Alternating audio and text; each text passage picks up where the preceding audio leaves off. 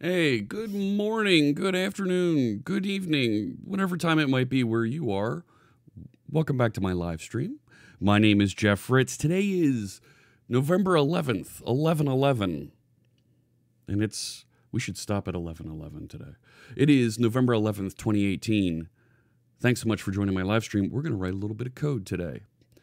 Gosh, look at all our friends already in the chat room there. Hey, Code for Veronica and the Nerd.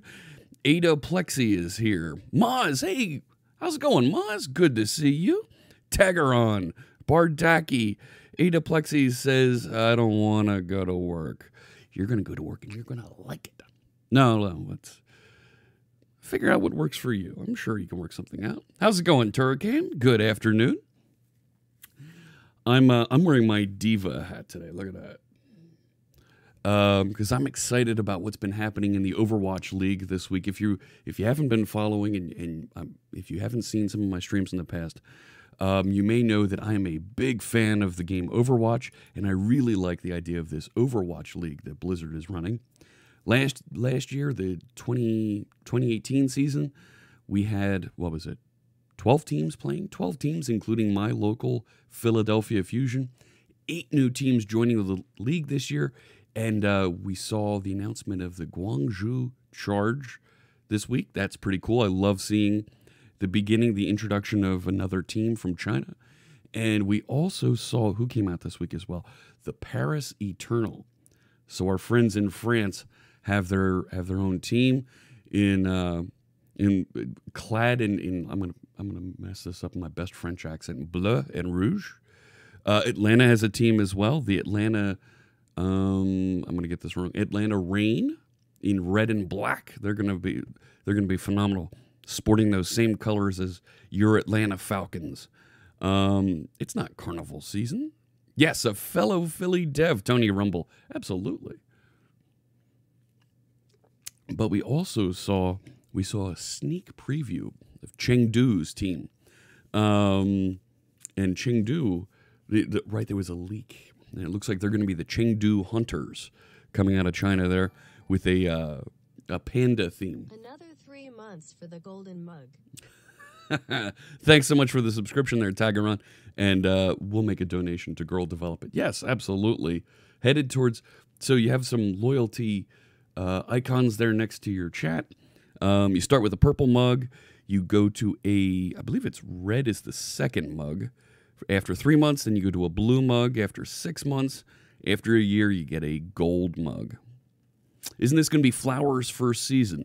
Ada Plexi's referring to a South Korean player named Flower. At least that's his nickname.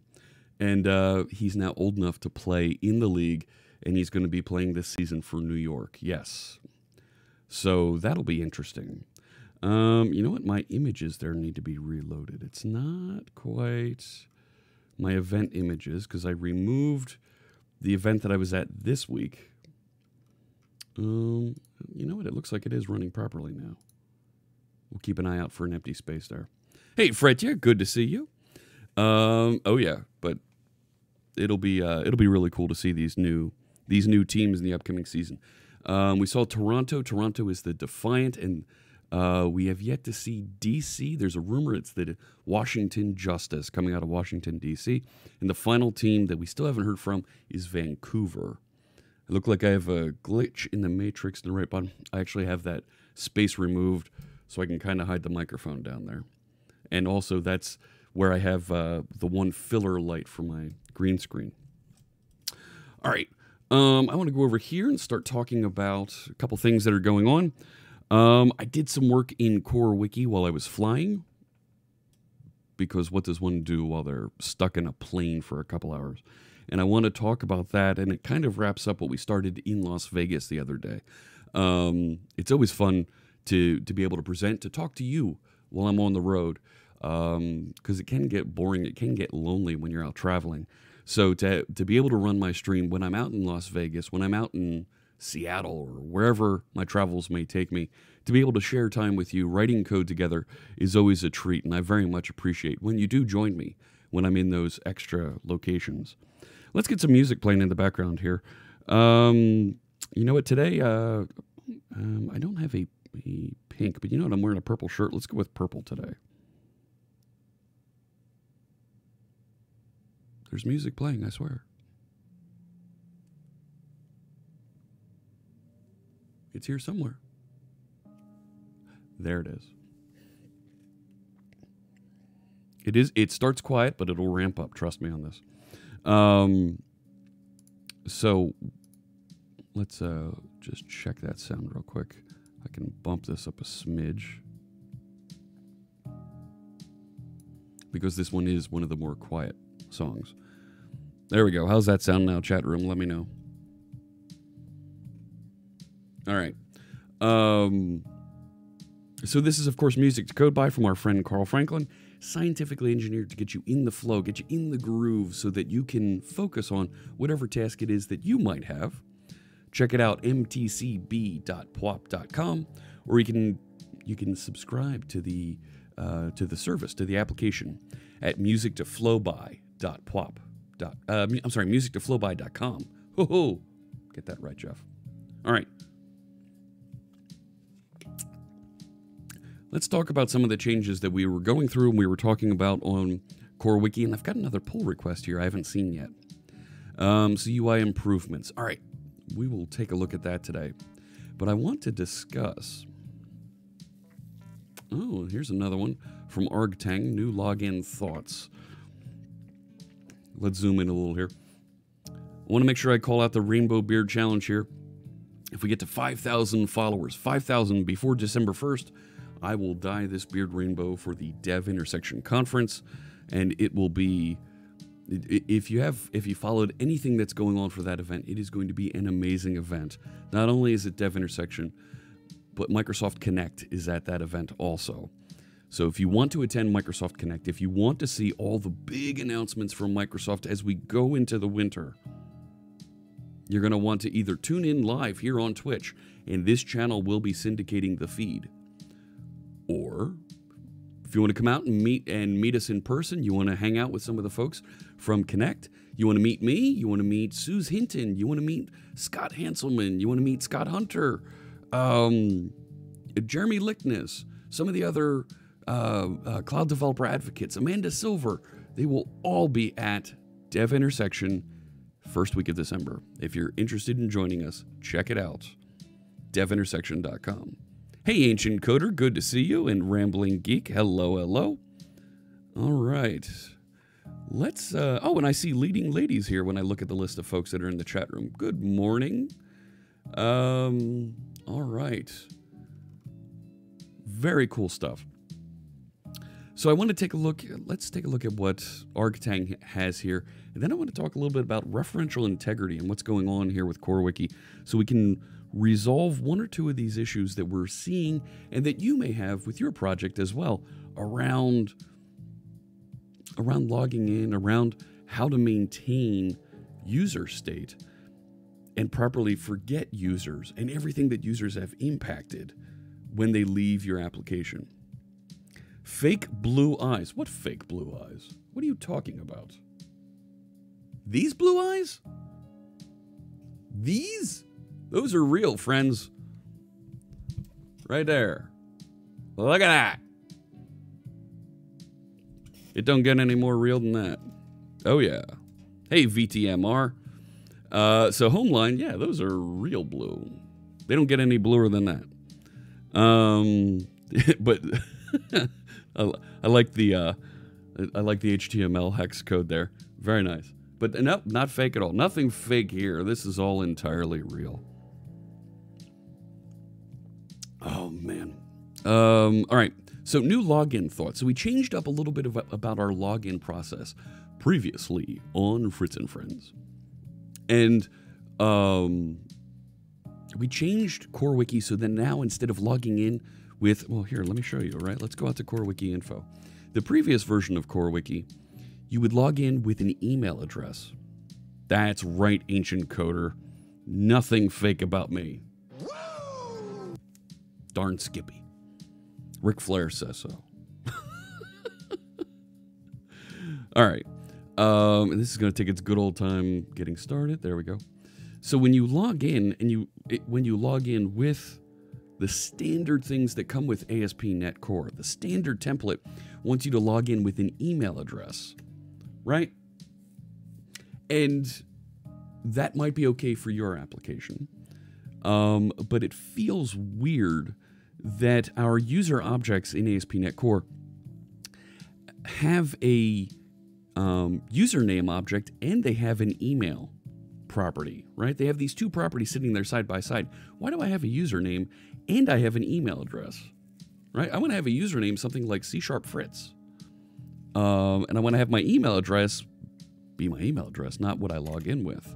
So we wanted to fix this. We wanted to change this over to a username that you could log in with, and then make the email something secondary, something that while you're working with the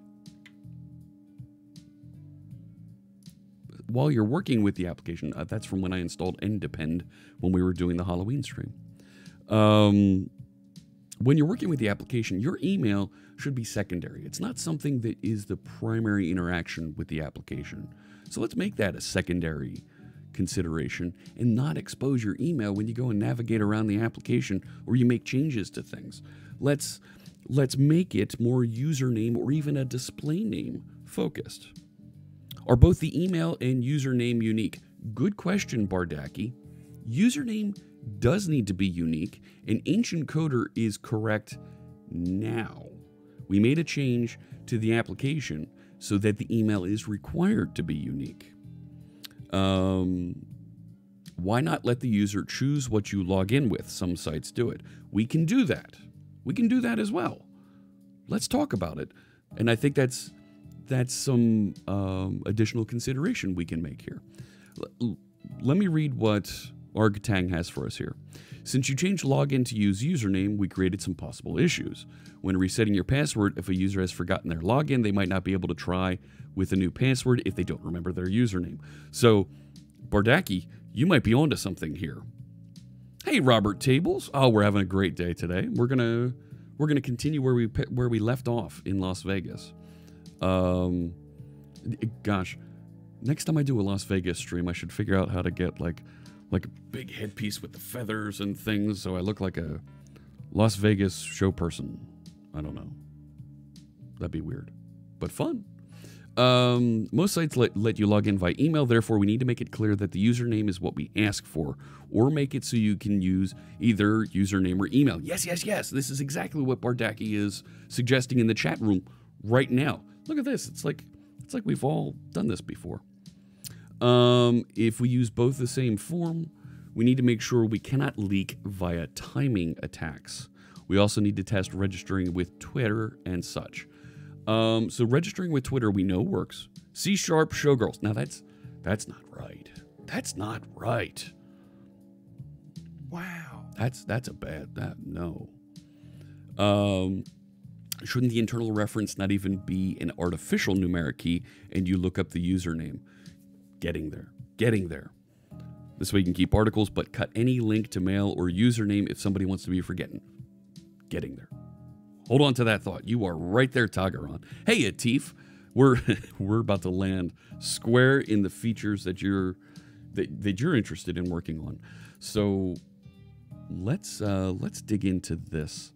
And who's got the thumbs up here? From Daniel. Okay.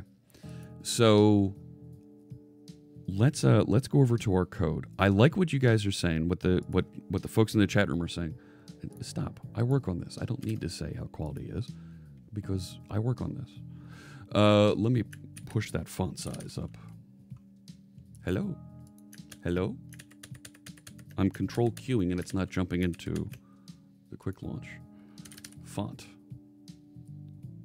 Thank you. And I also need to turn on, what's it called? Let's bump this to 17, make it a little bit easier for everybody to see. And we need to start Karnak so you can see my hotkeys when I use those. What if the user wants to also have the articles deleted? Should that not be the default? I disagree with that being the default, and we'll get to that. The PII indirect lookup is precisely how some people are complying with GDPR. Yes. Picture froze. No, it wasn't that the picture froze. It wasn't popping me into that window there. And you, Homeline, you should be able to be forgotten. I agree. Hey, Coated Beard, good to see you. Homeline, it's actually a default feature of the template. When you are logged in, and let me just log in here with my Twitter account. Bring, there we are. And you click in, if you go down to personal data, you can delete and it'll remove your login completely from the system. However, if you've contributed to some things, you may accidentally, if you delete an article, that impacts now the entire application. GDPR covers personal data, therefore, if the user details are deleted, the article can be assigned to anonymous. Yes. Let's take a look. So I want to dig into what Argtang has here for us, and I want to show you the commit that I just pushed up. I actually pushed it up this morning, but I did the work yesterday during the flight home. I wanted to change so we're saving the user's display name into our articles. So, and it didn't build properly. Look at that. Why did that fail building? .NET failed with non-zero exit code on the test project. Ugh. All right. So we're still running into this issue where our project isn't building reliably, and I don't think that's us. Delete of articles can still be done if really required. Agreed. But that's not a GDPR. GDPR is the privacy of the individual. And the individual, if you contribute to an article, you've contributed that to the application. You could remove the reference that you worked on it, and we can reassign that to anonymous. But it's trickier than that. Janescu says, let's drink coffee. Well, today, I've already had some coffee. Today I'm enjoying some G Fuel. Today in Finland is Father's Day. That's awesome. Congratulations. While more of a burden of developers, GDPR is by and large really, really good for all of us as digital citizens. I agree. I do agree that it is good for us as digital citizens, especially in the wake of how folks like Facebook have abused the trust that we've placed in them when we share information with their platform. So I've updated the application now so that it'll save your display name into the articles. Not bad. But I do like what we were saying earlier, and I'm going to scroll back up here in my chat window. I liked the comment. And Bardaki, if the EU says that the content you contributed to needs to be forgotten as well, I'm going to put that in my... I can put that into my privacy policy and say, if you contribute to an article, we now own that content as a core wiki community, and your contribution is made. You are now granting access to that contribution in perpetuity, right? That's where a privacy policy comes in. If you contribute something, we own that. But your information about you, yes, you can forget. We can abide by forgetting that. So I believe Bardaki was saying, be nice to be able to log in with either. Ma says, Happy Veterans Day. Yes, thank you very much, everybody that served. I very much appreciate all of our service people that have done some good work for us. Amish Dev. Let me come back to that. What if the article is about the author? Let me come back to that. That's now in the realm of deleting an article. And deleting an article, I think, is something you should always be able to do. And there might need to be a workflow around that as well.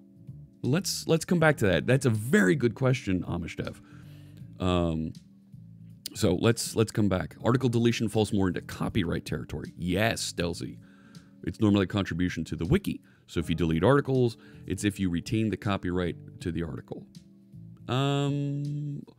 Right, and I think that's where we may want to put in some workflow so that an editor or an admin has to approve, right? You say delete this and we'll soft delete, we'll hide it, maybe.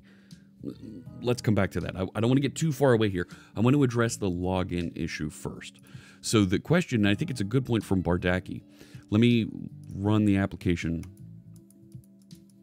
Hello, Visual Studio. Are you kidding? Are you kidding?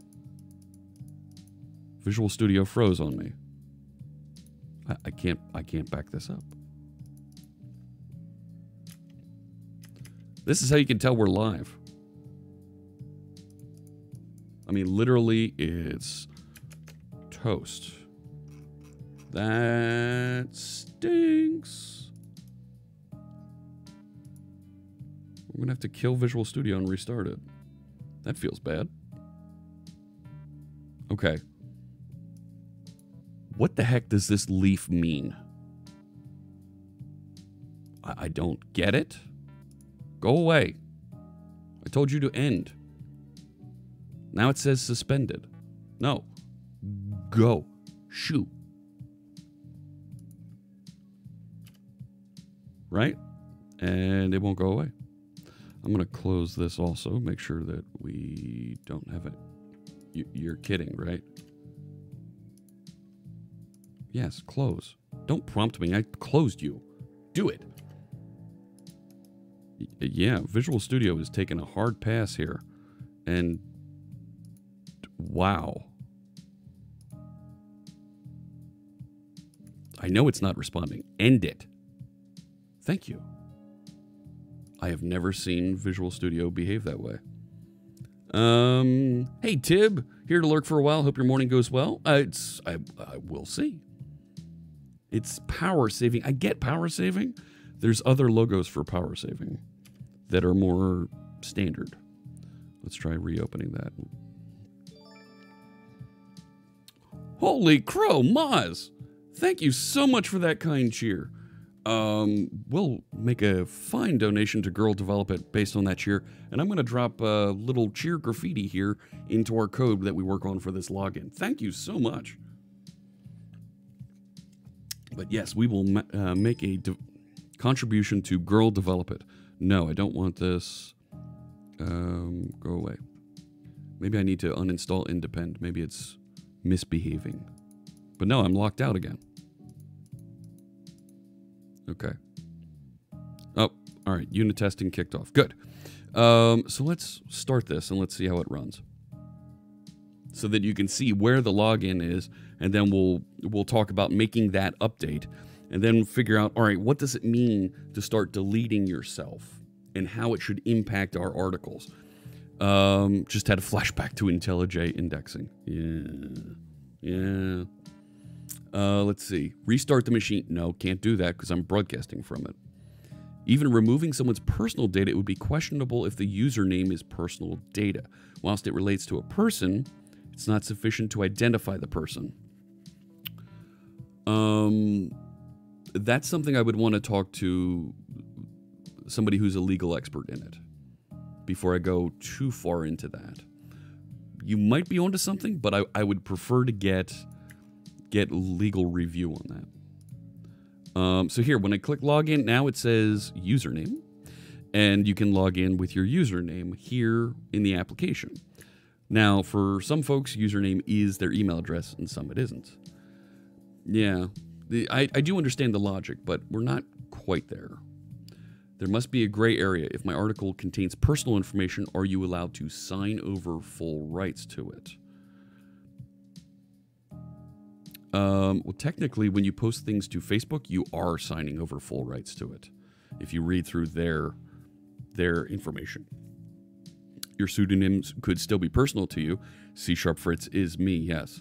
Right? And C# Fritz is my personal branding.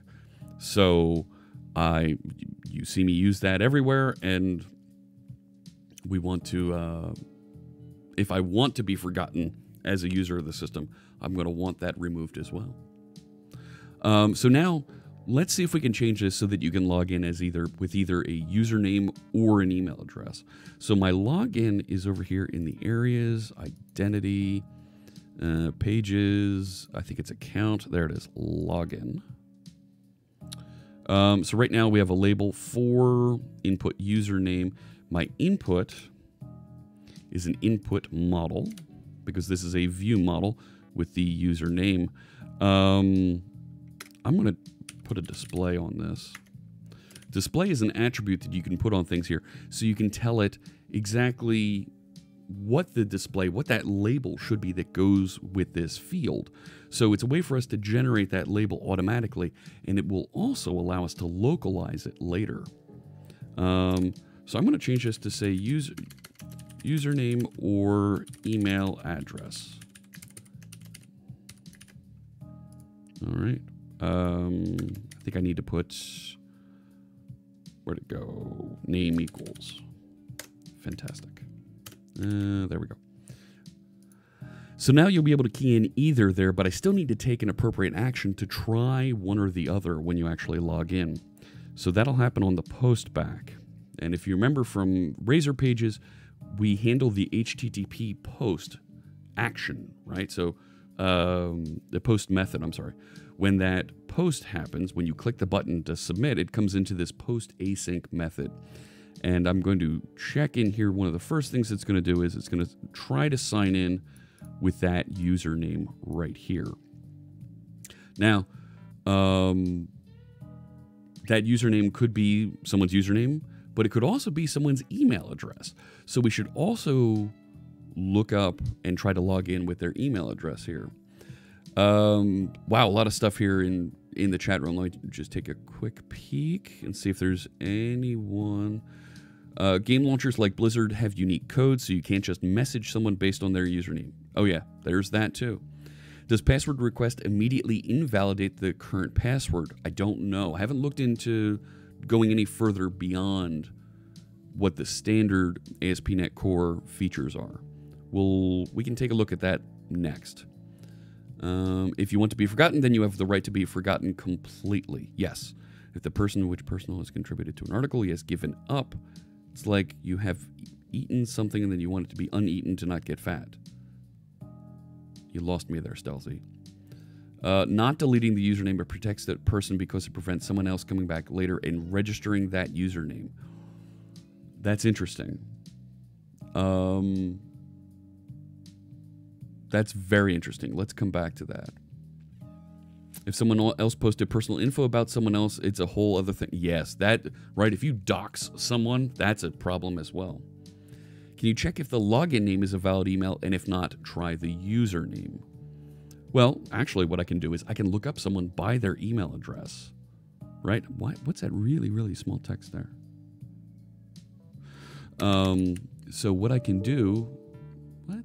Go away, shoo. If I receive a user manager here, not just a sign-in manager, if I receive a user manager, there it is, for a Core Wiki user, and we'll call that user manager, I'll stash a copy of that. User manager equals user manager. Fix my tabbing there because it's a little off. I'll control dot and generate a read-only field. There we go. So what I can do, first thing is I can say, after results succeeded, not if the result requires two-factor, and not if they've locked themselves out. Before we get to invalid login attempt, let's say else if, oh no, I don't have to. Hang on. Let's check to see if the user manager, else if user manager, and let's, we want to get user. Find by email. There it is. And we want to pass in the email, which is going to be, it would be if they keyed that in instead. And let's await that. So now find by email async, this should return a user. So it's actually, you know what, let's move that outside here. Right?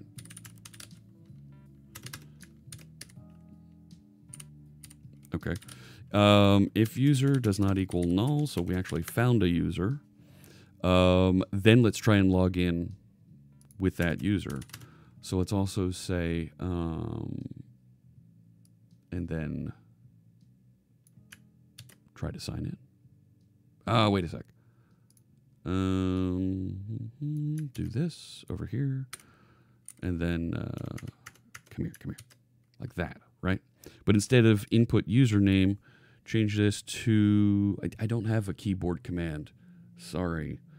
We're going to change this, though, to user.username. There it is. Because we found the user. So if... I only want to do that. I think we need to move this here, right?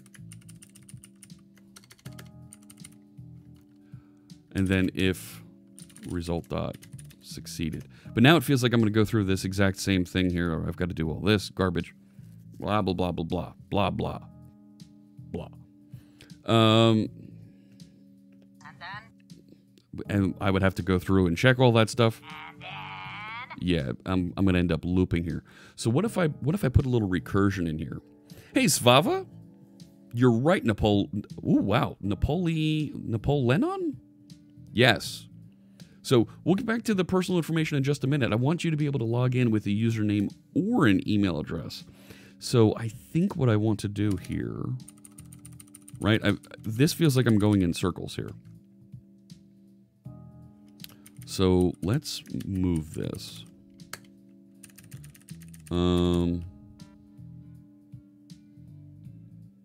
Right, if I try to log in like that, that's going to feel weird.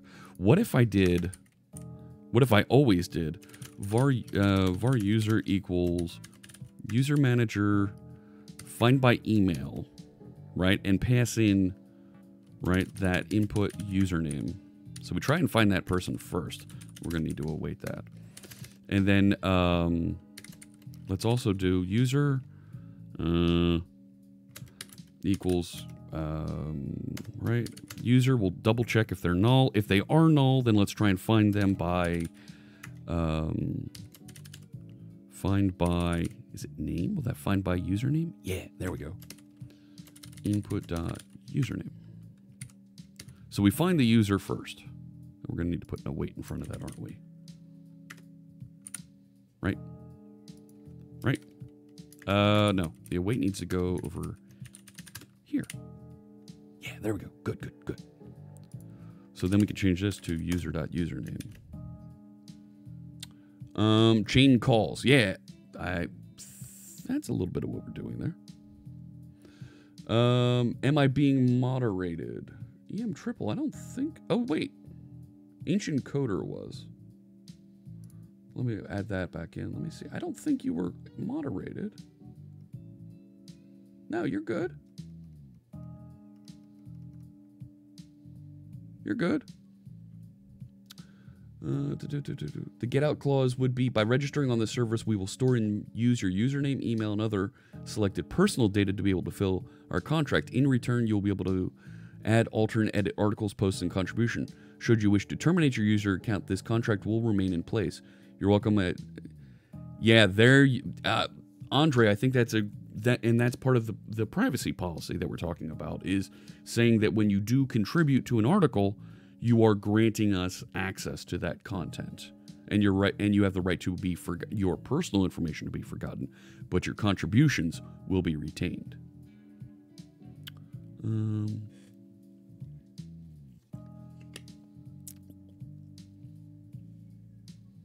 pretty sure once you put it in Facebook, they own it. Yes, they do. They do own it, yes. And that's where Facebook's run into a bit of a problem. And usernames actually can't contain an @ Check this out. If I go, not here. No. We did a bunch of work around, I'm going to close all but this. We did a bunch of work around our identity configuration, and it was over here. So options sign in, require a confirmed email. Options user require unique email. But there's also options user, come here you, allowed username characters. And right now it does include the @ sign. So we could amend this to say that it doesn't allow the @ sign. And then we could properly detect that. So you're right, Maz. And I'm okay with removing that. I'm okay with Yeah, let's do this. Ooh, I got an idea so that we can still use the default settings, right? And tell me that I'm crazy for doing this, right? Replace at, right? Huh? What do you think? Is there a remove? Hey, go away, Karnak. Thank you. There is a remove. Fantastic. Just it wants a start index. I don't want a start index. Is there just a character? Nope. No, do the replace. Replace is good. So we're going to find the at and remove it. How's that?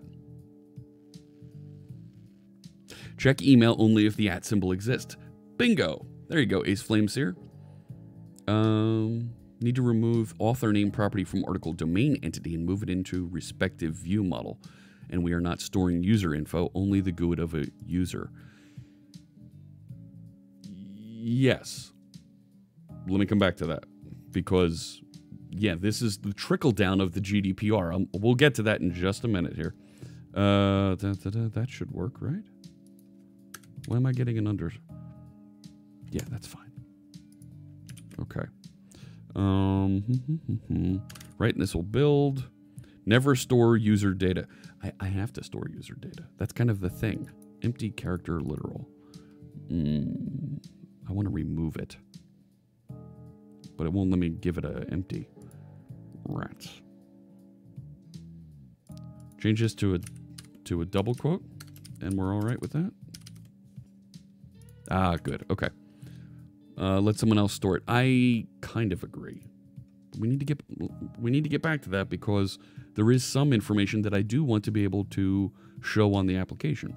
So at login now, instead of doing this double hit, I can say, right, instead of doing the double search,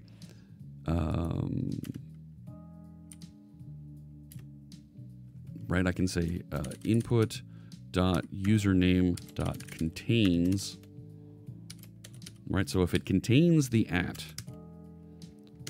then find by email. Otherwise, find by name.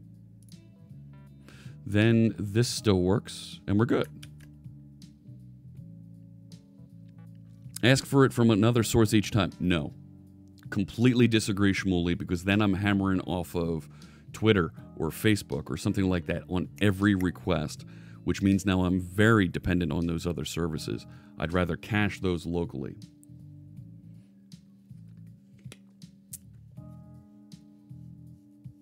So that's yeah. Robert Tables. Yes, you are absolutely right. Because we would get rate throttled real quick. If you contribute your address or other personal information to an article, there must be a significance to the topic of the article, and removing would alter the core of the article. Yes.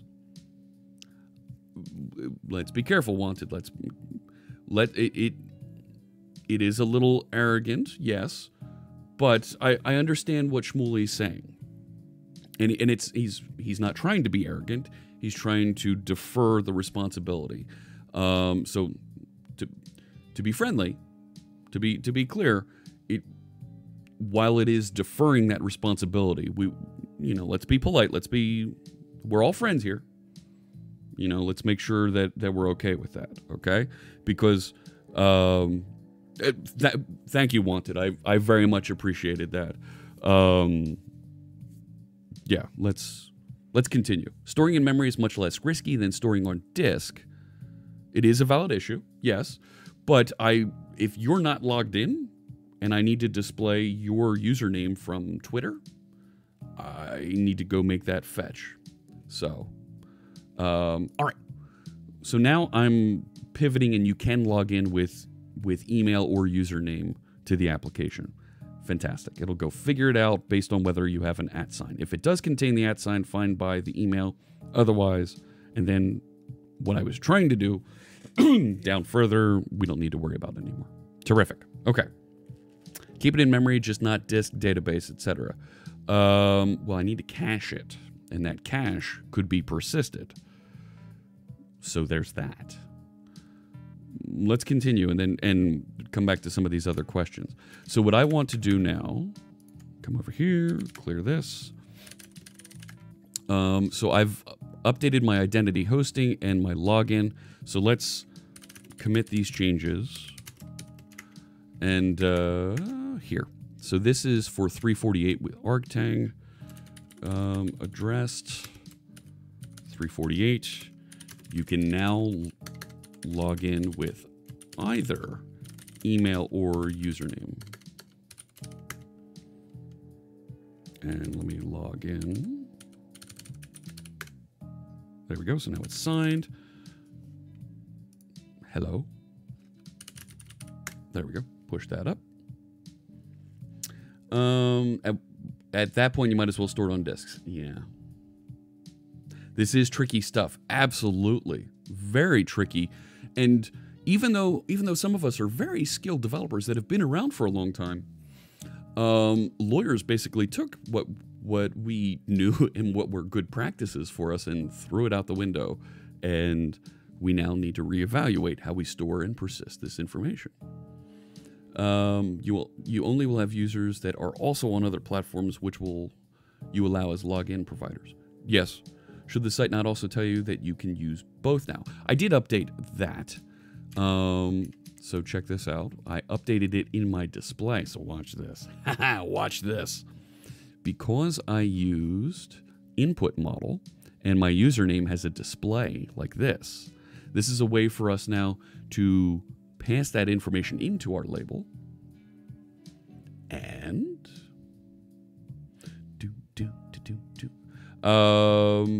no, bug found. I disagree. GDPR is actually something that folks are very concerned about. And yes, this is a little bit of a toy project. I'm not going to disagree with that. However, it is a learning project. And for us as developers learning how to practice our craft, this is something good that we should be aware of and that we should spend some time talking about because it does impact all of our systems. So let's spend some time talking about that, learning about it, understanding it. We do have some folks from... I typed not instead of now. Oh no, did I? Oh no! All right. So here's the thing, right? Let's, I spelled amend wrong. So you can actually change this.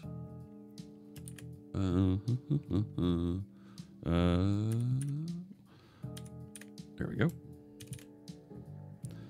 And now push. Oh, it's going to want me to pull first. Yeah. Now push.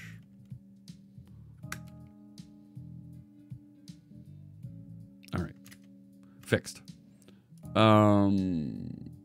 It is an international conversation. Oh, yes.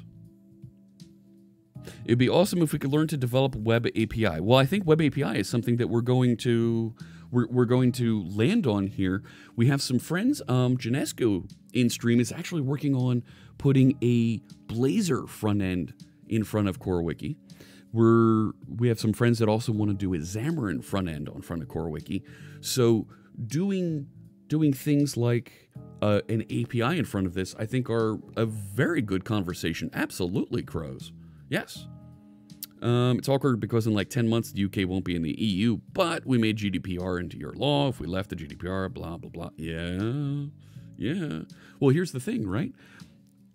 GDPR is kind of viral because GDPR affects any application that somebody in the European Union can use. So while I might be in the States, because this application is published and on the internet and somebody from the EU can access it, it's covered by GDPR. Even though I personally am not subjected to the GDPR rules, because I've published something that's available internationally, it is subjected to GDPR rules. So what if we used Gatsby and GraphQL to create a static PWA version of the wiki? You could just host it in an S3 bucket as a read-only, very fast static site. Absolutely. You could do that, and that might be a great topic for us to discuss and walk through and learn together here on stream. And Robert Tables, you've landed on exactly why I chose this application and this structure for why we're doing this, so that we can learn some of these other technologies, because we'll have something, an application that we very much understand, and we're able to enhance with those other frameworks and technologies. Ban the whole of EU's IP addresses. Now, some American newspapers actually did that, and they were they were treated quite poorly for making that decision. And I've got to kind of agree with the folks who were upset about that. Big companies can't afford to lose potentially 800 million customers. Amen, wanted. Do it! They can't do it. That's what Google said for Android. Yeah. All right. So we've now put our login so people can log in with their email or their username. Let's go back over, because we do have another area here that does feel a bit GDPR-ish, and that's around the. You know what I need to do? I need to also make sure I update my local application database. All right, hang on. So CoreWiki data. Now I can't just do a .NET EF database update. I need to also specify my context, which is, I believe, CoreWiki context, right? Data entity framework, application DB context. Okay, so if I say application DB context, and then I need to specify, well, let's see if that works. I needed to specify the project when I applied the migrations. This should work, shouldn't it? Shouldn't it? Please?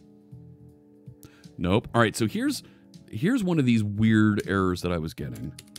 Let me see if I can go and tell it to go back up to, or, no wait. Oh, this is so confusing. Because that error is absolutely, this error, there is no .NET Framework version 2.1 ever, anywhere, anyhow. This is in my opinion, this is a bug, right? In my opinion, this is not, because I have 2.10. There is no version 2.1. So what's it actually looking for? Where did it get that version number? Feels really bad. And let me do this, corewiki.data, and see if that works, right? Because I want to tell it, here's the project that it's in, and here's where to go update it from. You spent half a day trying to fix this. I agree, Atif. This is weird. No, so Napoleon, let me make sure I'm pronouncing your name right. Napoleonon? It's not trimming it. It doesn't ever see it as a version number, like a number, right? It's always a string that version is being carried around on, and it will never drop it. So that was the command that we needed to update, that we needed to use to update. .NET EF database update -C, so we specify the context, and then the project where it resides. So I think, and I want to reach out to our Entity Framework team friends, I think this error message is a misnomer, and as Atif is saying, it's going to cause new developers, folks who aren't familiar, to lose a lot of time trying to chase this down. It's a hot topic of discussion. Can we keep the discussion on implementing it and not justification? I agree, EM Triple. Let's absolutely stay focused on how we implement those capabilities. The justification is a whole nother thing. It doesn't matter why it's here. So, a database update would be nice to have. You know what? Great idea, Stelzy. Let's do that. I'm going to just copy this. Let's put it up a level. Actually, do I have an update command here? I don't. Let's call this database update CMD. Yes, create a new file, please. And let's go down into CoreWiki and execute that command. At echo off. Nah, leave the echo on, I guess. so you can see what happens. Right, so now I should be able to run, hello? Database update.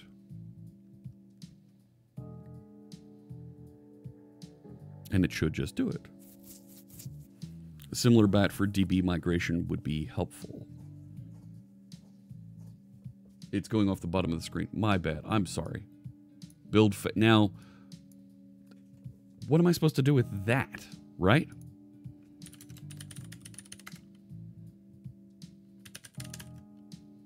.NET build. Oops. Yes, I know. I know. That should have built. I know, very helpful messages. It's great. Are you kidding me? Are you kidding me?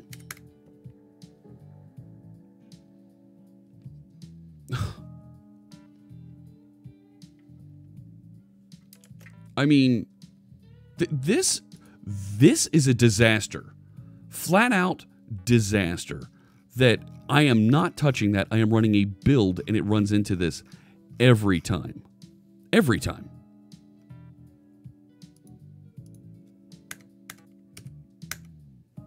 Come on.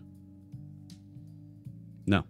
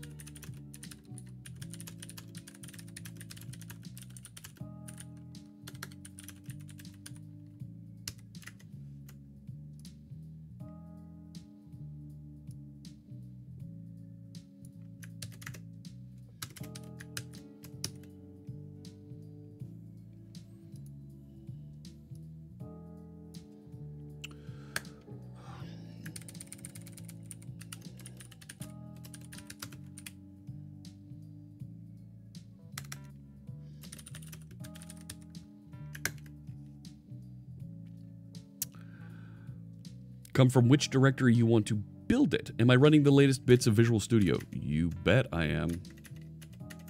I'm running on a preview. There is a preview 5. It doesn't matter. I am outside of Visual Studio. I'm at the command line and I'm running .NET build. And it does not work.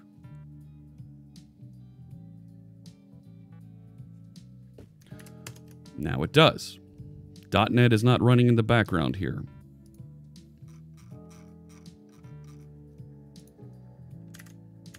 If I run this a second time,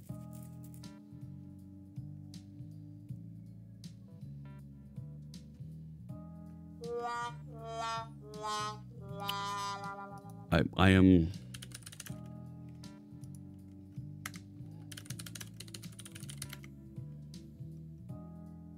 This doesn't make sense to me.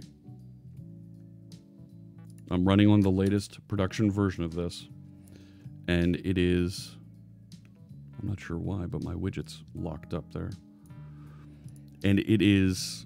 This is the version I was told to run. Yeah, right, they fixed it. Sure.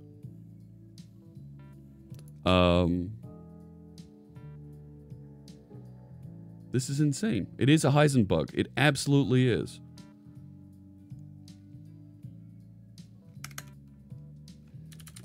Okay. So now if I try and do my database update command...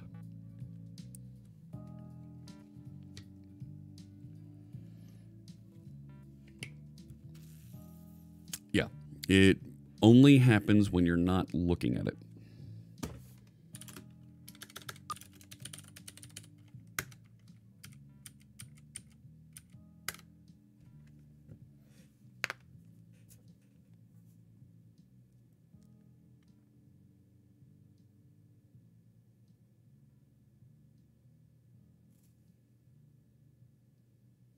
Okay, we weren't getting these errors at all before either. I mean, literally nothing has changed.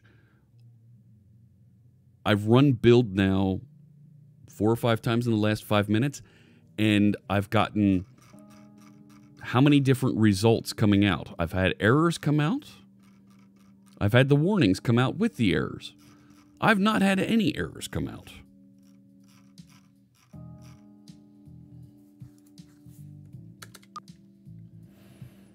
It works on my machine sometimes. Ship it. Yeah. It's perfect. It's wonderful. All right. Let's go back to what I was trying to talk about before our tools distracted us significantly. In our domain object for the article, we have this concern because the author's name is being carried into the article. Yes, this does break the definition of insanity. Amen there.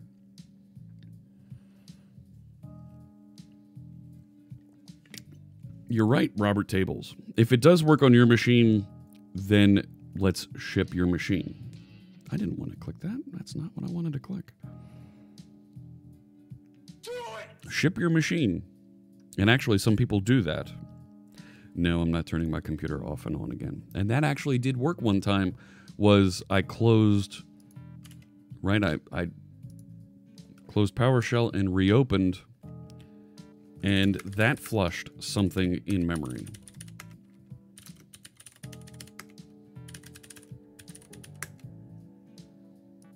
But what do I know?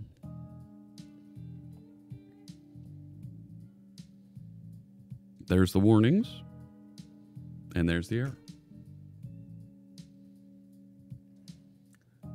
So I'm at a loss. This new version of the SDK and .NET and the ASP.NET Core app, where they're trying to push around and play games with the Razor build tasks, has not been reliable for us.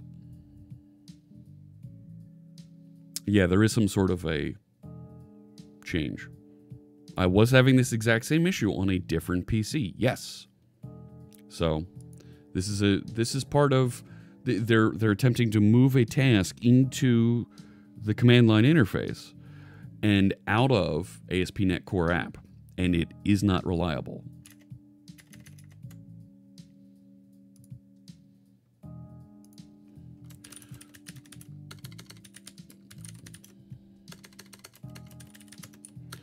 Is not reliably compiling and fails occasionally with an error message that I cannot take action on. Please assist. And we've got plenty of video showing exactly how that works, how it doesn't work. So, oh, thank you for the tweets there. All right. Moving on. I want to get back to talking. So we've addressed this. This should be, right? This should be cleared out. Yep. So now, why am I?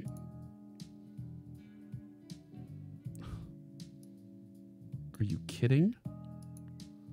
Why is test suddenly not building? Something down here. Error. .NET failed with code. There's no argument that corresponds to... okay. So we do have a failure user manager that we're now passing in. It doesn't exist in our tests. All right. Let's address that. And then we'll move into passing that display name around. Could this be logged as an issue rather than a tweet? They don't look at issues over the weekend. And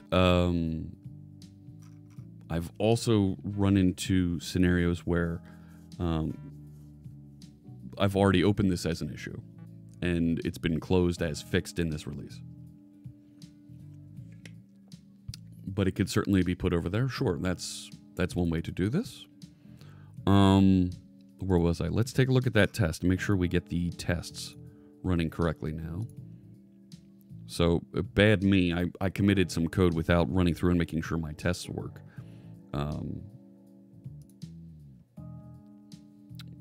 So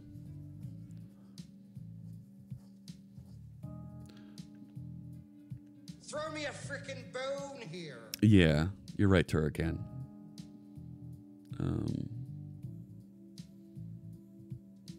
So, all right, here we go. These are the two errors that we have now in... Right, this doesn't have a user manager object for the create page, which is now needed. Don't happen to be on live TV? Yeah. You know, some of us are. And a user manager right here, which isn't really doing anything. Right, so if I pass null into that, that should compile and work properly. And the other one...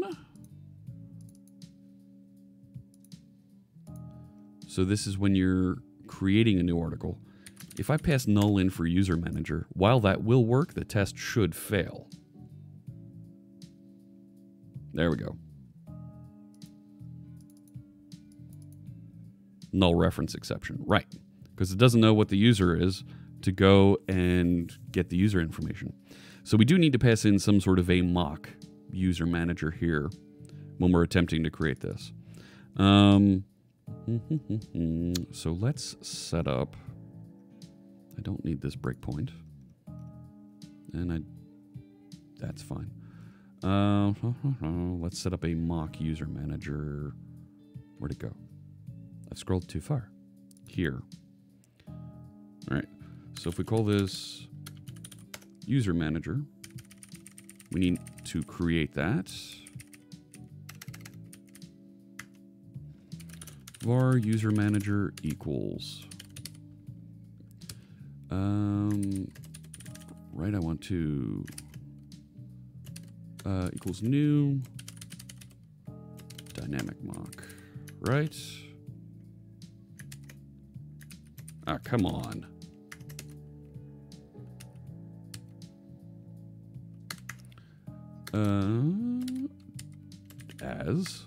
There we go. User manager of type core wiki user. That's a lot of types. All right, let's control dot and get some of these working. That works. Yeah.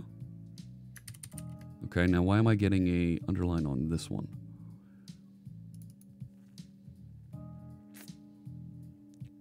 Pushing unverified code. Yeah. If you're going to be using that argument in your test, you just need to mock that arg. I just think it's going to break with type checking. No, it's not just breaking with type checking, but can I create an instance of mock?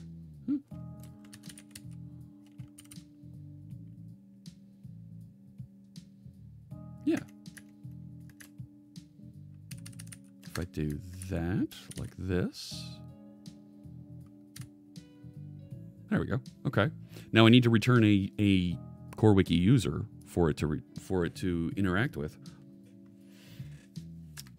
So let's create a new one of those. User equals new core wiki user. And we were getting the... What are we getting out of it here in the create? I'm getting, I believe, the display name out of it. Test user. Okay. So let's set up a behavior. Yeah. All right. So on the manager, right, we are getting, I think it's just get user. Yeah, get user async. Oh no. Crap. Is any, right? Is any is one of these. Claims principal. Ugh, I'm not feeling good about this. I'm not feeling good about this team.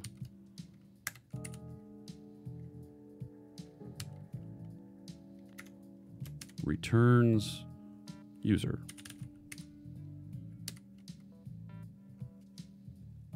Yeah, it doesn't like that.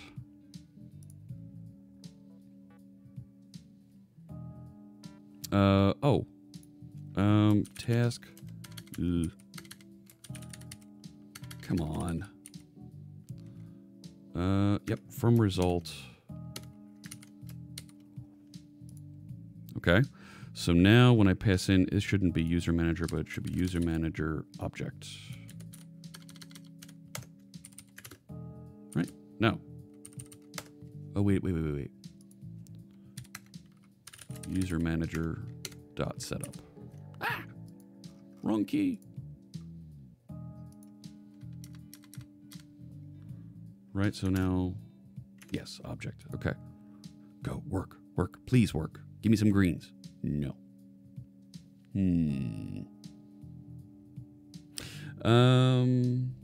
Hey, Endorn, what is the program? Yes, this is, you're right. Thanks so much, chat room. Hey, Lou, is it Lou Hi? Hello. And we're using this is a mocking framework. This allows us to conjure faux objects, fake objects that we're going to pass into our tests so we can verify things are working properly. But this is, let me see, where's my error? Cannot instantiate proxy of class, user manager, blah, blah, blah. Could not find a parameterless constructor. Feels bad. It should be iUser manager.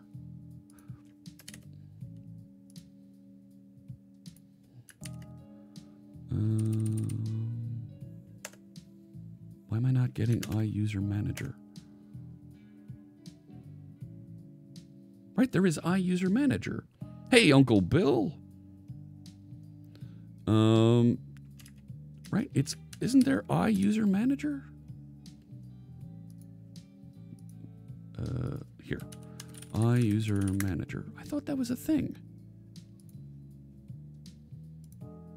There's user manager of type this, but I thought it implemented iUser manager. Inheritance, no.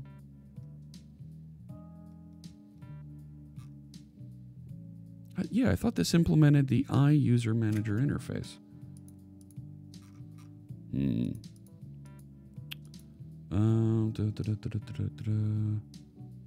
Right. It's just user manager. Yeah, but it can't create that. It doesn't have a parameterless interface. Just a brief visit while I prep for work. No problem, Uncle Bill. Thank you for stopping in. Right, ASP.NET Core 2.1. Yeah, I thought ASP.NET User Manager. Right, that's the derived object. Right, ASP.NET, I'm sorry, User Manager. Give it some parameters, feed that thing. I don't know, no. And I don't want to create my own wrapper around it. Oh, no, I don't want to do that. What the heck? I don't want to create a wrapper just... It's expecting a T user. Yes. So I have one here, right? That core wiki user is a type of user. But what do you mean EM triple to give it some parameters? Right? I'm... New mock of this with 3 overloads. Mock behavior. Optional arguments if the mock type is a class. All right, well, what's the constructors around it? Iota. No. If I said new user manager of type core wiki user, right? Oh, dear God.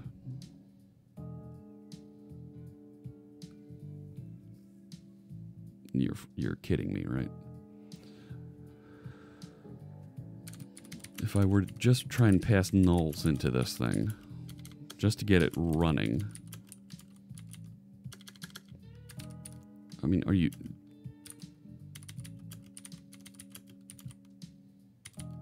That's insane.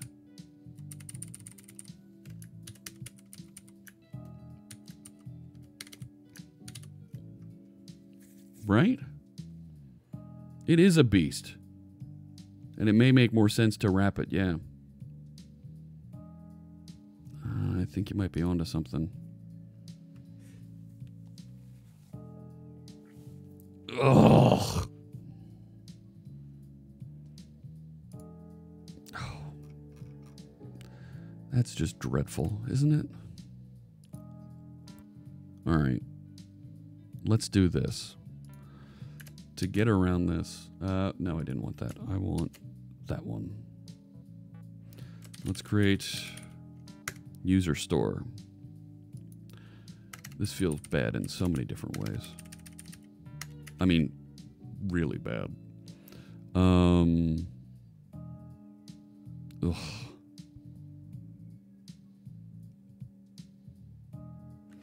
Let's create an interface. Now, if I create this with a constructor that takes a type of user manager, I'm still going to run into the same thing. Do we need the user manager in our test?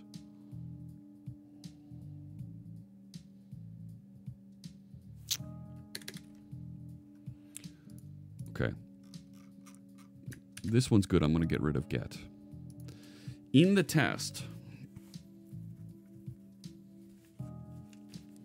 the author name that's being created here is coming out of the username now. That's now the user display name.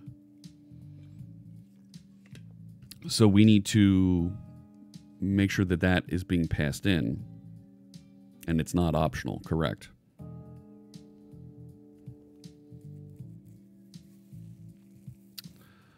Oh my gosh.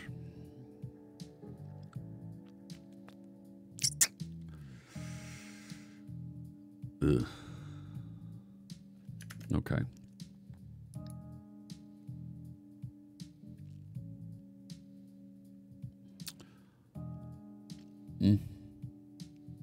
All right. So if I'm returning, oh my gosh. Oh my gosh. Public interface, user store.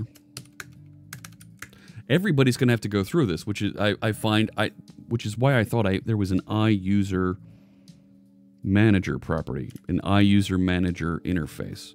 And that's what I'm running into here is I mean, there's iUser store here, which does some of those things. Does user manager implement this? No, it does not. Does it? Is it down here? No.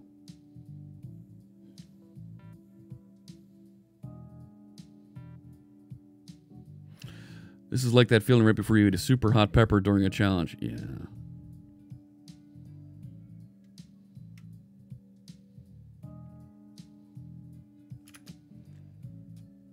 All right, hang on. I see where you're going here. Let's get rid of this thing. We don't need that. So a user store does exist. Ugh. Entity Framework Core user store. Oh my gosh. Oh my gosh. Yeah.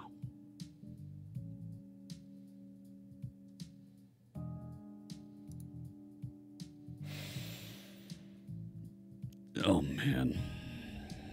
This feels bad in so many different directions. What does user manager? It only implements iDisposable, so I can't even pass user store into this. It gets passed in as part of that. Check out the Stack Overflow. Let's look. I heard you like mocks. Oh no. You can mock the iUser store as an argument and create a new user manager passing that in. You can do that? New user manager.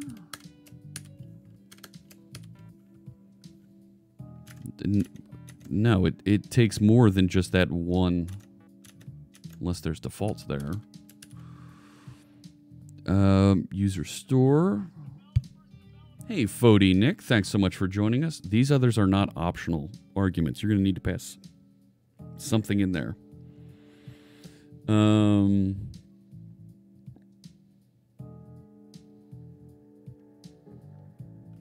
So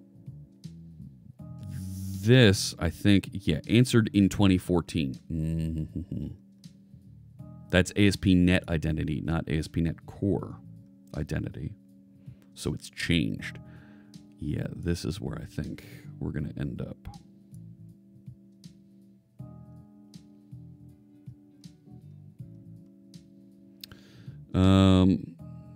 All right, get mock user manager, new mock, iUser store application user, new mock user manager. Yeah, and then you can pass the nulls.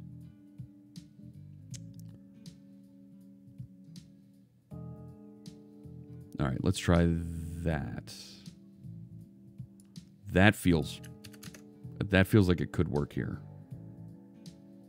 All right, so let's place those. User store mock equals this, and instead it's core wiki user instead of application user. And then this is going to become user store mock, and it's not a return on that. This is user manager equals. User store mock has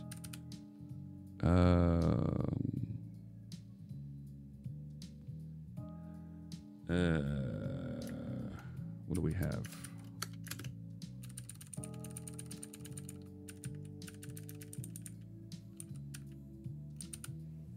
I don't know if it's find by ID or find by name.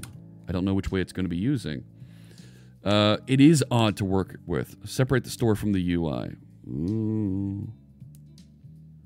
It's going to be cleaner if you wrap user manager. Otherwise, you have to wrap the stores in your tests. Yeah. And we'll absolutely raid into NoOpCat later.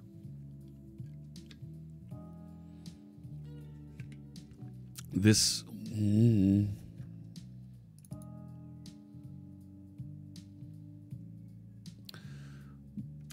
Right, so users and so this returns that mock user manager. So can I still do user manager mock and do that? Not find by name, but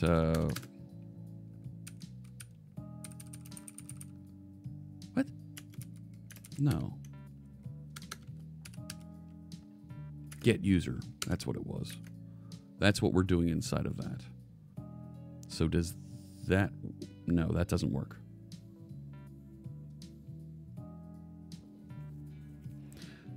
That doesn't work.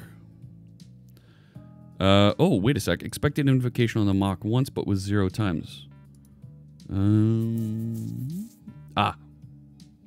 That's on the validation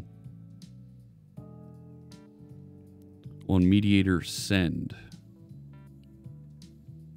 Wow, it got way down here now. Ooh.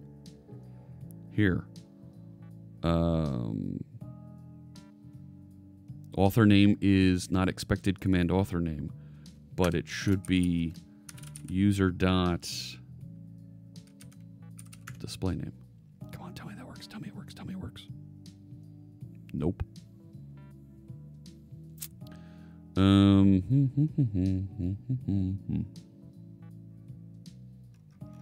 Well, hang on. It didn't get passed in. Expected command.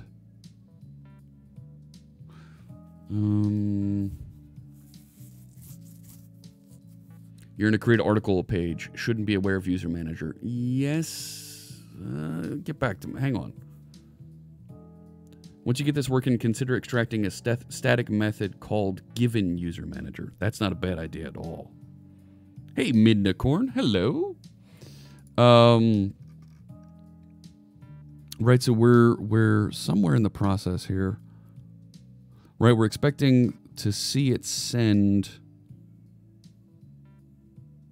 right, the author name here. Whoa, Pac-Man Jr. Thank you very much for that kind gift. 5 tier 1 subs. Shy Sharp, Enrix ZB, Firebrim, Tim Burgle, and Zyver. Congratulations. Pac-Man Jr. just gifted you a sub, and we'll make donations to Girl Develop It for all of those subscriptions. Thank you very much for your kind generosity, Pac-Man Jr. And all of you now get to use the .NET bot everywhere you'd like here on Twitch. Thank you very, very much for that. Very cool. All right.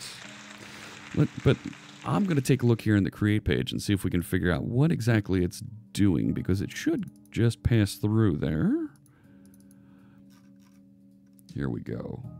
Right on post, and it's right there. Let's see if we can put a break on that test and see exactly what's happening. So I'm going to use my Test Explorer here to debug and step right into exactly what's going on and see if we can figure out what the deal is. Happy Sunday. Agree, Cammy. Oh my gosh. It's Sunday. I feel like I can be so much more productive on a Sunday morning. Both Sunday and Saturday mornings. But Sunday mornings have been feeling a little bit more productive recently. All right, so here we go. So mediator send, and it's going to pass in a command. And let's see what's on the command. So author name is test user, some content, fake topic. So if I go back to my test over here, right, I'm expecting that display name to come through here.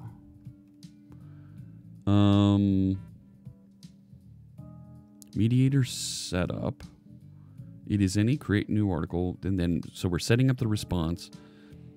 Get is topic available, and we're setting up the response. Setting up a response. We created. Right, so we're creating the model, and this is the article. Oh, you know what? No, that's right. How's it going? I think we're going well. We're just trying to figure out why this test is failing, and it sure looks like it's passing things through properly. And if I go back to the actual verification here, right, so our article the command that we're verifying, come here you, is receiving a test user, some content, and a fake topic, but test user is particularly what I'm looking for. So if I let that go through, it is a create new article command, and the request topic equals fake topic, yes. Those two are the same. Right, request topic. Come on. Come here, let me... oh, I'm not in... Yeah, that stepped right through. Okay. Request topic equals fake topic, and author name equals test user. And the author ID equals this. Happy Sunday. Yes. What test framework is that? We are using XUnit is the test framework we're using. XUnit's an open source framework that's built and runs great on .NET Core, and it's available for folks to use everywhere. It's completely open source. We know a couple of the folks that work on the project, and they've been working with the .NET team from the beginning to make sure that things do line up and work properly for that. You know what? Can I put a breakpoint inside that? Yes, that's where I want to be, is inside. Let me try that debug one more time. Here we go. So Visual Studio lets me debug my unit test running, so I can actually step right into exactly the unit test that I'm working on. It's an up and down roller coaster. I agree. But that's always the case with software development, you know? So can I step in? I hit F11 there, so it should step in. No. Of course it didn't. Feels bad. I have a feeling the author ID isn't lining up. I have a feeling. Right? Let me set the ID here equals user ID. Let's see if that's a GUID and that's a string. Find to string. We can dump the object to see what values might be. Yeah, we can. That was it. Fantastic. It takes a weird combination of curiosity, determination, strong will, and stubbornness. I am stubborn. Yes. Go back over here. So now we have that fixed, right? Database update. Let's add that feature. And let's fix our unit tests. Fixed unit tests. That's key in my password. Oh, come on. I don't know what's going on. The PowerShell just goes and stops on me for a little bit. Yeah, I know. Come on. So that test should run properly. So, hey, ancient coder. I don't want to go to work. Wait a sec. This scrolled all the way back up to the top. Ugh. Lots of web searching. Yes. Google Foo is a must skill. We call it Bing Foo, where I come from. All right. So that all works. Now let's go back and let's talk about this issue with the author's name being passed into our domain object. Pulisicky. It's you know what, it is Sunday. I'm concerned that test includes several details that are not important to its intent. I agree, Janaga. I completely agree. And to get it working, it's working. Now let's go back and refactor and let's fix it so that it has less of those things that it doesn't really need. Because I completely agree. It's way too complex for what it's actually trying to accomplish. So let's do this. Let's start off looking at, first off, this author name. The only reason we're including the user manager here in our create class is so that we can put that author name into our article, which is being done here. And that feels weird. Do I get a lot of backseat coding in my streams? Amish Dev, that's actually a little bit because I am writing code here, and I am very much pair programming with you. I welcome it, and if folks get a little bit too far with it, I'm always welcome. I'm always open to receiving a pull request from you. If you do think I'm doing something wrong, if there's something that we could do better, please submit a pull request. Let's talk about it. I'm happy to review and discuss those things and discuss why I made certain code decisions here on stream. But it is more like friends helping friends. I do know that there are some live coding streamers who get offended by that, and that's okay. That's perfectly fine. They're allowed to be offended. But the purpose of this stream is to have this discussion. So I'm okay with that, and I can handle that, and we can crack some heads if we need to appropriately. How's that sound? Pretty good? All right. Let's just take a quick peek over on Twitter, make sure I know what's happening here. Things are going well. Good. All right. Okay. And it allows us to learn at the same time. Yes. Right? This isn't one way I'm teaching you. I'm also learning from you. So,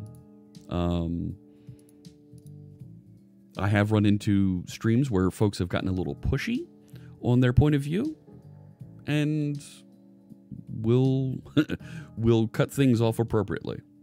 So, it's different than someone working on their project with observers. Yes. Different streams have different goals.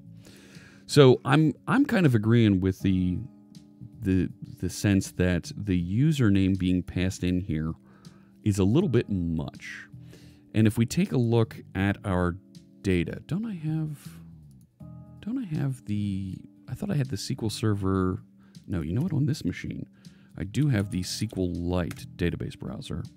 If we actually open our database for this, cdev core wiki app data, there we go. And we look at the content. Let's take a look at the articles table. So we have all these tables. We have an author ID and we have an author name. And the author name being passed through, well, aren't I humble? Right, so, but the author name very much is something that is a display concern. And we should cache that, we should fetch that coming out. This is warm and friendly. Thank you, Atif. I appreciate that. I've worked hard to try and make this friendly and easygoing for folks to join us. And then we talk about things and work them through. And everybody learns something together. We commit our code, tests run properly, and everybody's happy. Is that some music to code by, flow by? It is 4P3S. 4P3S. Is that an Electron shell? Get back to me on that. It is. This is music to flow by. This is Purple we're listening to today. I was of the opinion this is mob coding. It is, Stelzy. It is. Well done. Yes. Very mob coding. Should the author name be changed to user ID? No, because I actually have the author ID over here. And that's storing the GUID so that I do have that anonymous anonymizer in there, right? The GUID doesn't really matter, right? We're okay for coming back to our discussion at the beginning. When we store the author as a GUID in this, no problem. That's not a GDPR problem. That's not a privacy concern. But I did change the functionality so that the author name being stored is actually the display name. So this is where we're going to run into that issue of I should get the display name at display time to paint on screen. Ah, now the plot thickens. Veronica, do we track author name changes? No, we don't. No, we don't. Oh, wow. Do you pronounce that Gaia Master 5? Welcome. Thank you for the follow. I appreciate you joining us. 4259 followers. That should probably tick to 4260. But we're getting there. We're getting there. I'm not sure we're going to make that December 1st deadline. Oh, and if anybody will be in the Philadelphia area next weekend, I will be giving two presentations at the Philly Code Camp next week. I need to put that on the schedule, and I'm confirming Friday. We're trying to do a Xamarin workshop with our friend James Montemagno here on stream. We'll see how that goes. We'll see if that's really happening. I think it is, but I need to confirm. It's impressive to me you've made this welcoming. A lot of times we devs are hard-headed and think we have the right way. Well, thank you, Dinerd.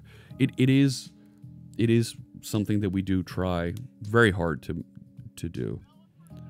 You want to, but Shabbat. Oh, I'm sorry. Raldo 1994. Thank you for the follow. All right. So I think we're okay with this, and I think the comments that we made, and I think it was Veronica and some other folks storing the author name as a property here is going to be a problem, and we're going to need to figure this out. I don't think we can really carry in our domain object for too much longer here because of GDPR, and this also feeds into the delete discussion. When we delete a user, the right to be forgotten, this needs to be cleared out.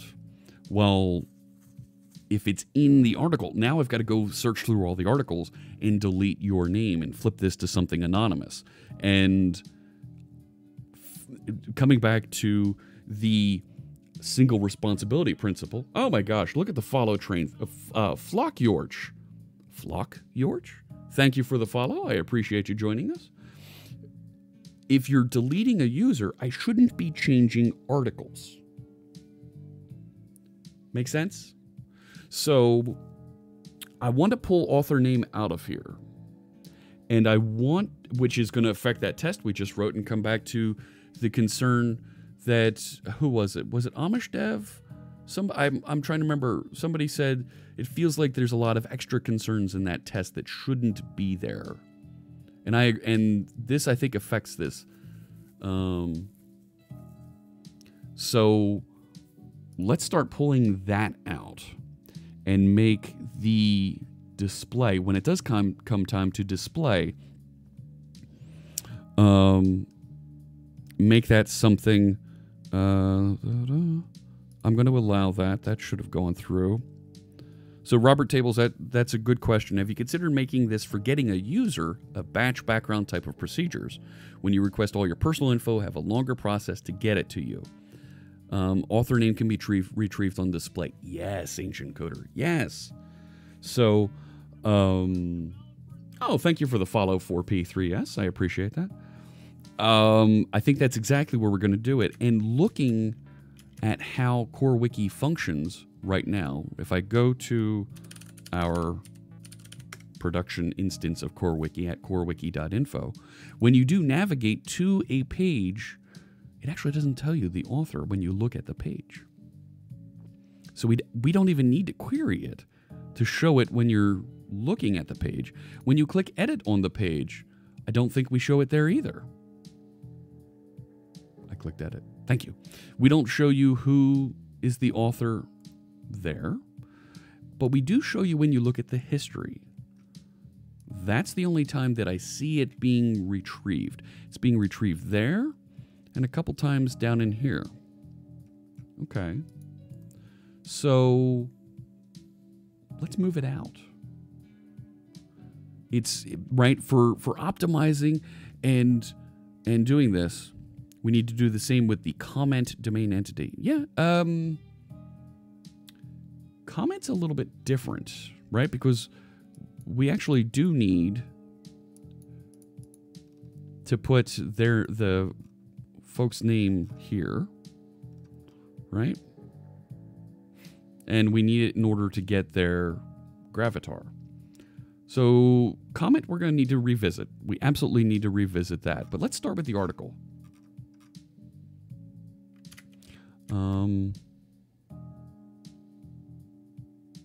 Good, we're good there. CoreWiki theme contest. Yeah, it's been hanging out there. Nobody's written any themes. If somebody wants to write a theme and submit it, we'll pick a good one, and I'll send out to somebody a phone case with our logo on it, or a mug if you'd prefer a mug.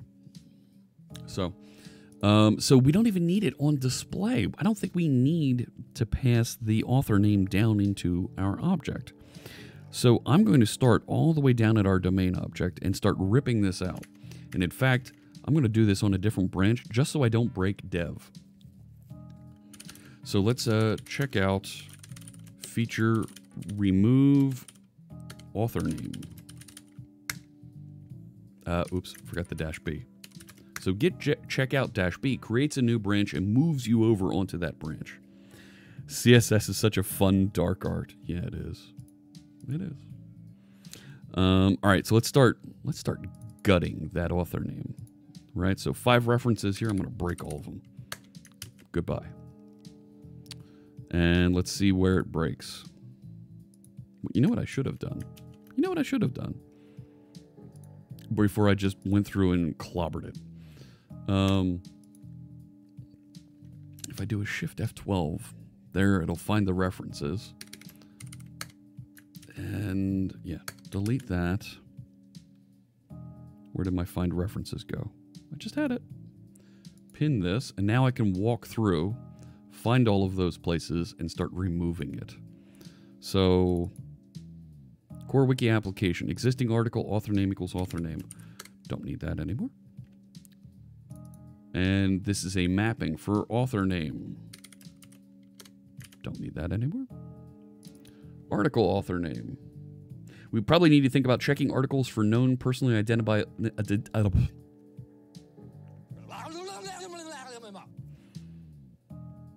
Veronica has a very good point here. We probably need to think about checking articles for known personally identifiable information within the content itself. Yes, and that could get a little dicey. There's a level of responsibility there that as we automate could become tricky, because now we're taking that responsibility into our code.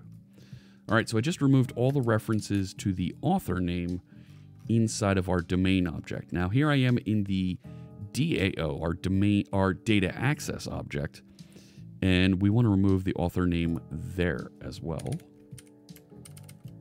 That has one reference. Here, well, I'll get rid of that one from article history, and I'll get rid of this. In article history DAO, we should get rid of the author name here as well. There it is. How many references? 2. Get rid of that one. 1 reference left.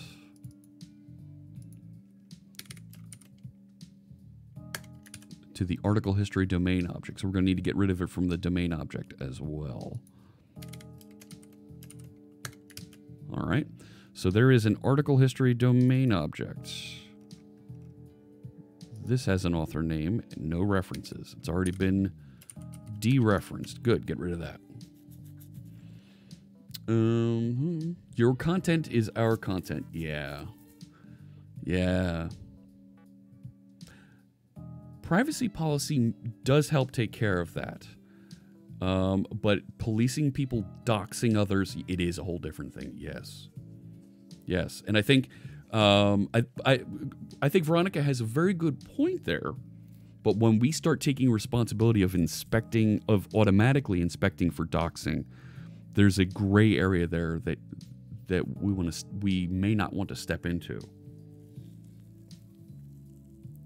It would be a slick feature, Robert. Let's document the idea. And let's create an issue for that in the GitHub repository, if somebody could go and do that.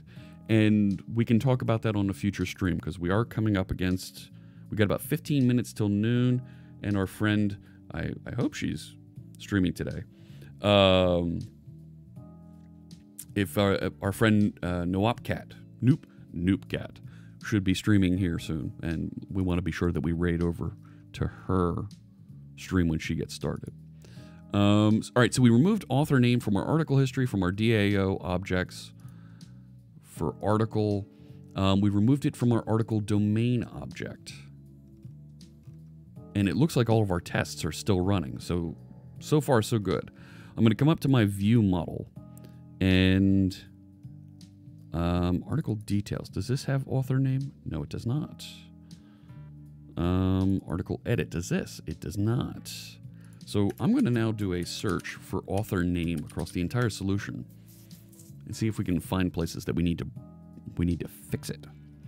So on the history page is where we have author name. That's okay. That's someplace that we did want to show it. Command handler tests. We can get rid of it from these tests. On post, that's tests. Migrations, that's okay, because we're about to get rid of it. Snapshot, that's fine. Notification service is taking in the author name. String is null or white space author name. That's, yeah, we do want to be able to pass the author name in there. But I think that's another ball of wax. Edit article command is taking author name there. I think create skeleton article command, we can get rid of this. That's not what we're working on right now. I don't want to get distracted. Let's come back to that. Added issue 349. Thank you, Robert Tables. I appreciate that. Author name, where'd it go? I had that find. Where did my find results? There it is. But edit article command, we don't need the author name as part of this. And it's got 6 references. Because it's passing the author name in. Okay. So here in the profile, let's get rid of author name being passed over. What? Yeah, delete that. There's author name again. Let's get rid of that one. Okay. There's author name for create skeleton, which this shouldn't be a thing, but because we don't do it that way anymore. There's author ID. That's good. There's author name there. Let's get rid of that one. All right. I think that's free of author name references. 4 to go here.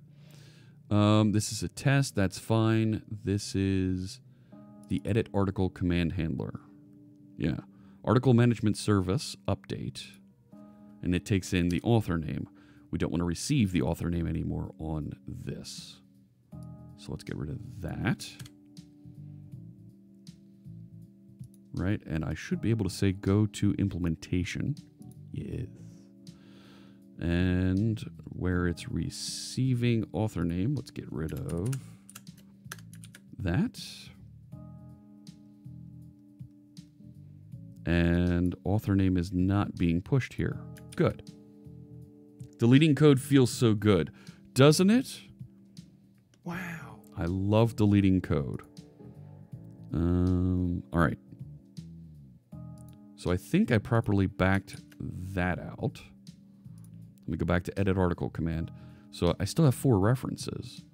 These are in the test. Iduggo, thank you for the follow. The author name is not part of that, so I can delete that. Red line goes away. My test's going to work. Show me some good tests here, fellas. Now I've got lines. Interesting. Like it didn't execute that. All right, we've got some failing tests here as we start deleting things. Confirmed Noopcat is streaming today. All right. I've been keeping an eye on Twitter to see. So we will be sure to raid over there and give her a big surprise when everybody arrives. Love the hate today. Is that a coding hat? No. No. Love the hate today. What do GDPR rules say? Everybody who posts stuff on Facebook which they didn't want to be public, they shouldn't have posted it. Well, that's a whole nother thing. Love the hat today. Ah, no, this is actually an Overwatch hat. This is the character D.Va from Overwatch. In the lore for the game, she is a she drives a mech, this giant mech that she that she flies around and just destroys the enemy with. Really cool stuff. So I need to fix those 2 update references so that it'll build properly now. All right, I've got a couple more tests working. Let's run all and see where else it's broken. Cool hat for D.Va. Yeah. This is the stream for the best hats. Yes. Yes, this is D.Va. Yes. I don't have a D.Va Overwatch pop. I have Lucio and McCree up there. And of course, Doctor Strange. My kids think I look like Doctor Strange. Super Choya, thank you for the follow. Right, I kind of look like Doctor Strange. Except I don't have the Eye of Agamotto. So there's that. All right, we've got a couple of build failures here. Let's go back and see what those are. No. But I do have failing tests. That's good, actually, right? Because we're going through and we're removing this feature. Yes, there is a resemblance. McCree, it's high noon. I agree. All right, so we've been pulling out author name. There's only one reference to author name left here in my edit article command. Well, wait, edit article command shouldn't have that. Oh, right. All right, get rid of this. More author names disappearing. Okay. Let's see. Run some more tests. Let's see what fails, and then I'm seeing more and more failing here. 6 failing. All right, catch you later, Uncle Bill. Later, nerds. Thanks for stopping in. Failing test does mean that I'm correctly breaking things. Yes. but it is Diva Mesh. Yes, it is. Yes, yes. I forget her, by lore, her actual name. Okay, this is failing. New core wiki user. Because, why is it failing? Object reference not set to an instant of an object.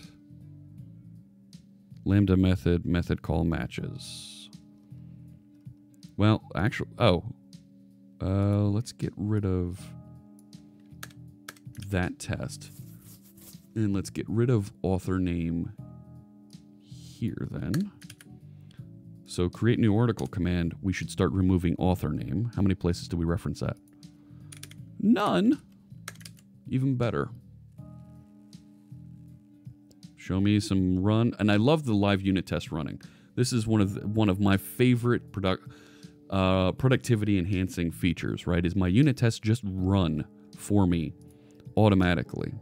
So let's see, my search tests, auto mapper, unmapped members were found. Article reading DTO is missing author name. Slug history. All right, so this is actually... okay.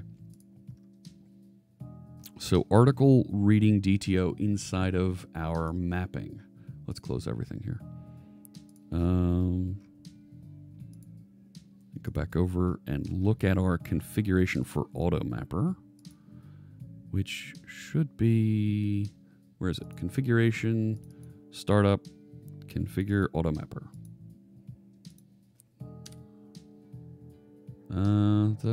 Create map article to article reading DTO. Article reading DTO has an author name and no references. So clearing that out should help, right? Run my tests. Run. GDPR is not preventing you from doing stupid stuff with your data. Amen. Laws don't mean you're not stupid. You can still be stupid. Something like that. All right. Article managing profile. Do we have... I don't see author name in here, but there's an article managing DTO. That has an author name. Let's get rid of that.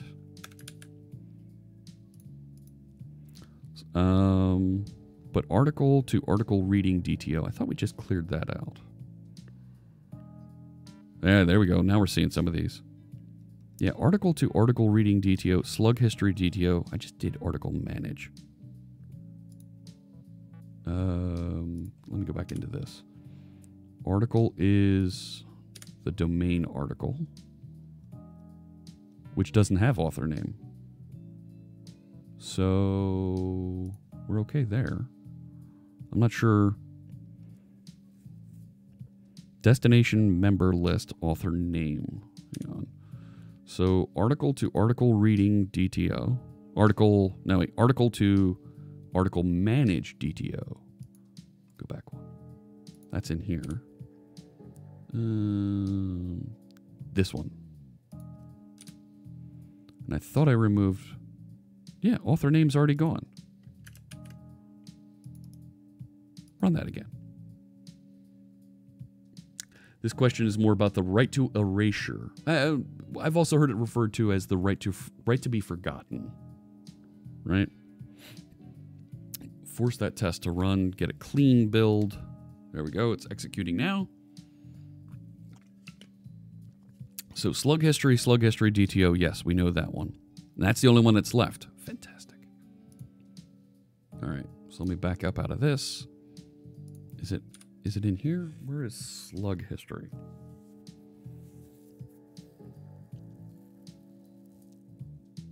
Where is that?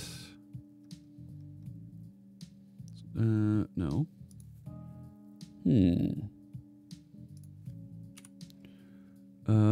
Slug history to slug history DTO. So slug history. No, that's fine there. Rats. Is trying to map author name. There it is. Get rid of that one. So that should rerun this, and we should see that drop out.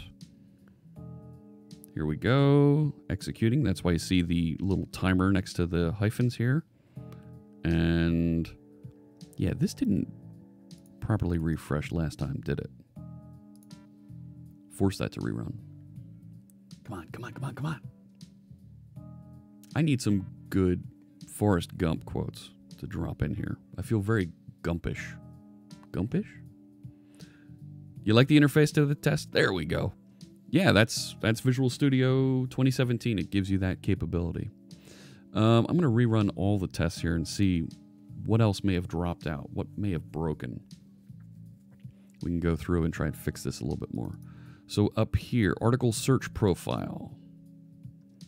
So article to article search DTO. Okay. That's... Where is that being done? Let's do a control comma and jump right to article search DTO. There's author name for article search. Let's get rid of that to start. 11 references. Let's see if we can find it. Search, search, mapper, map. There we go. Search result DTO. No. I think we're...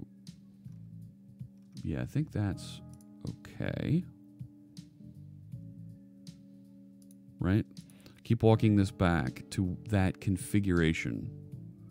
Create map. There it is. From article to article search DTO. That's the domain article. Right. So actually, I may have just fixed that.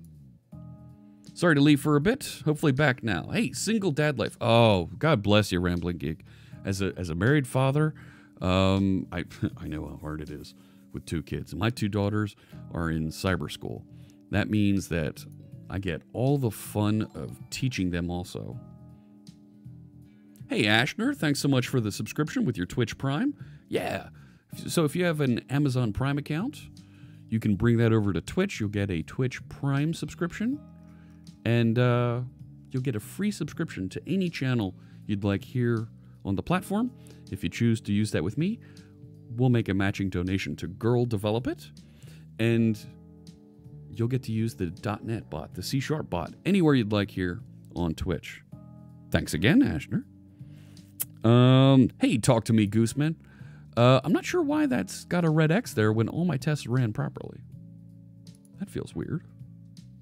But I think we effectively now got... Yeah, I've still got more red X's here, even though everything ran. That's weird. Yes, Noopcat raid coming soon. Let's see. Right, we're expecting to see her go live. And then we'll figure out how to jump over there. I think I've effectively now dropped the author name from everywhere. Refresh the file. I don't... Right, there's no way for me to... Right, if I run it from here... Right, it sure looks like that test isn't... Right? If I go through to that test, it ran properly. So, yeah. All right. Some kind of UI lag or something with the test results. Could be. Could be. Stand by in the moment. You can do this in Visual Studio Code as well. Start and stop the live unit testing. That's not a bad idea.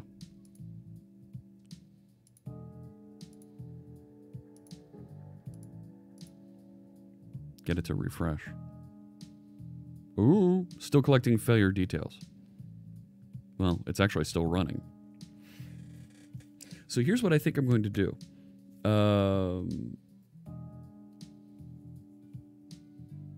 It's tough for the rest of us to figure out how to comply 100%. Yeah, you know what? And complying 100% is it's out there. That's a very noble goal, but it's something that I don't think many people feel like they can accomplish. Whew. All right.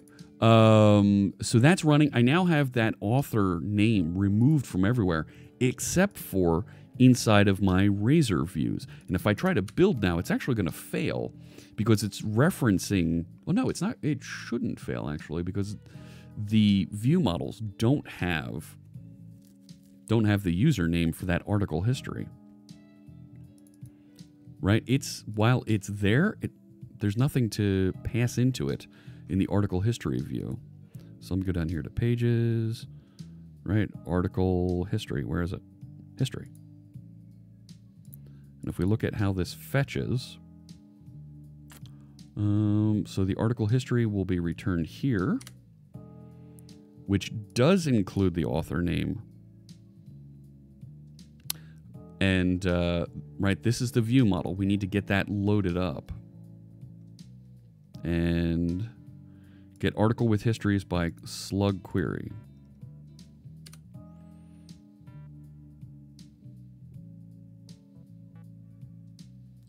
What the heck? Okay. Yeah, this is a request, and it's going to set that. Fine. And then send it, and then here's where we're going to need to remap that. Right to be forgotten when you have PII and data and DB backups. The database backups is a whole nother problem, right? Database backups just throws all of PII into a crazy, crazy place. So here's what I'm going to do. I think we've updated and we've fixed a lot here with removing that author name. Removed author name from storage. And I still need to generate the database migration. There we go.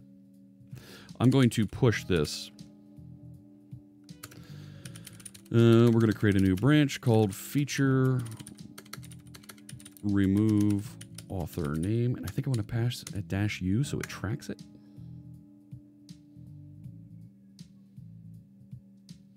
There you go. So now it's up there and we can track that and we can actually go through and finish removing the author name so that our GDPR issue of removing the author name isn't something that we need to run into. So next time, we'll finish putting that author name in so it comes out of our user database. And if the user doesn't exist, we can output anonymous or forgotten user or something like that. All right, here's what we're going to do. We are going to wrap up here. Thanks so much, everybody, for joining me today on this Sunday morning. I'm starting to like Sunday mornings. What do you think? It feels like a pretty neat way to have a full developer stream day here. If we start with me, and then when Noopcat starts, we raid over to her. It also works out nicely because Mrs. C# Fritz is now working on Sundays instead of Saturdays. So we end up being able to work a little bit easier here. We started talking about GDPR, and we started talking about logging in with a username or an email address and making our email address something that isn't as exposed in the application. I think we've done a good job of removing that so that your email address as a user isn't displayed to everybody. When you create an article, that is. And we're starting to remove the author name now, so it's not a domain concern, but it's a user and security concern. I think that's the right way for us to go. I hope you come back and join me on Tuesday. We'll set up and we'll finish implementing the removal of these usernames. But for now, we've committed all of our code up there. It's on our feature remove author name branch in GitHub. If you're interested in contributing, if you want to help out, feel free to open an issue, submit a pull request, and we'll take a look at it when we come back on Tuesday. I'm going to set up so that we raid our friend Noopcat. Noopcat, Noopcat. If you want to stick around and join, have some fun over on her stream where she's going to be talking about Web USB today. Click that raid button up at the top of the screen. Get ready to join. We'll all head over there together. Get your .NET bots ready. C# bot with a capital B. And we'll say hi to her. Thanks so much, everybody, for joining me. And we'll see you next time. Alrighty? Take care. And we'll see you over on Noopcat stream. Come on, let's go. Thanks so much.